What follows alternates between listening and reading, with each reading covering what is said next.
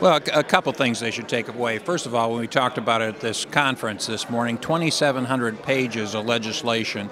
Rules and regulations have yet to be written on many of those, and so there will be some changes down the line.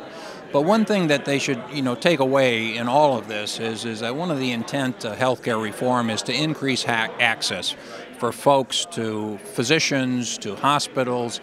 It's really remarkable that this bill will provide access to 32 million people, and so that's what we need to prepare for as the years begin and Medicaid gets expanded and the individual mandates provide coverage to many, many more in our community.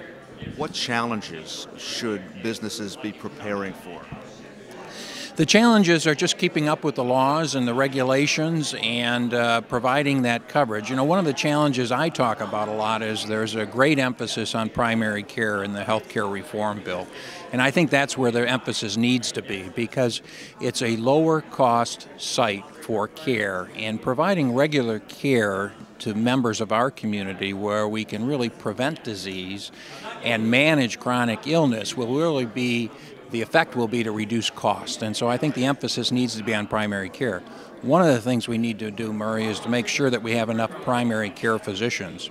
And with the increased expansion with Medicaid and mandates and employer mandates, we really do need to increase the number of primary care physicians in our community, and that will be a challenge.